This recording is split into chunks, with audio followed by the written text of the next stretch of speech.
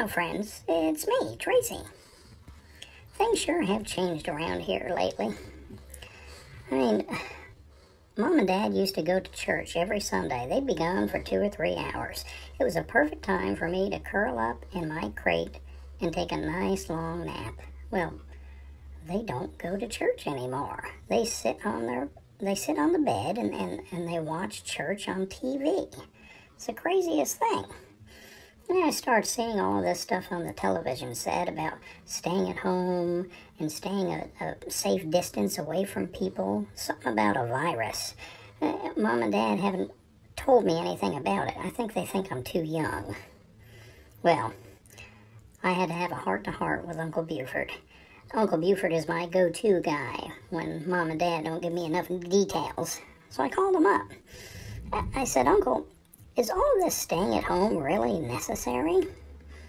He said, Tracey, let me put it to you this way. All of the churches and all of the casinos are closed. He said, when heaven and hell agree on something, it must be pretty darn serious. He said the police are monitoring everyone's behavior. In fact, he said that he received his first warning from the police today. I said, oh my goodness, what was that all about? He said, the police said this is your first and final warning. They said that if I'm going to walk around the house naked, it needs to be on the inside of the house.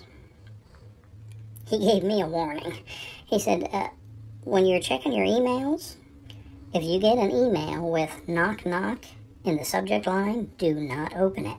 I said, why not, Uncle Buford? He said, it's a Jehovah's Witness working from home. And I asked him if he heard that on Facebook. He said no. He said, I'm done with Facebook. I said, you're done with Facebook? Why?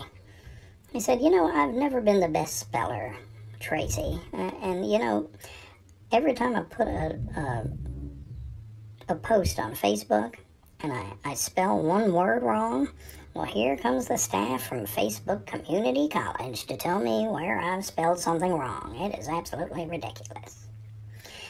Well, I hope everybody stays at home, stays safe, and we'll talk to you again soon. We love you.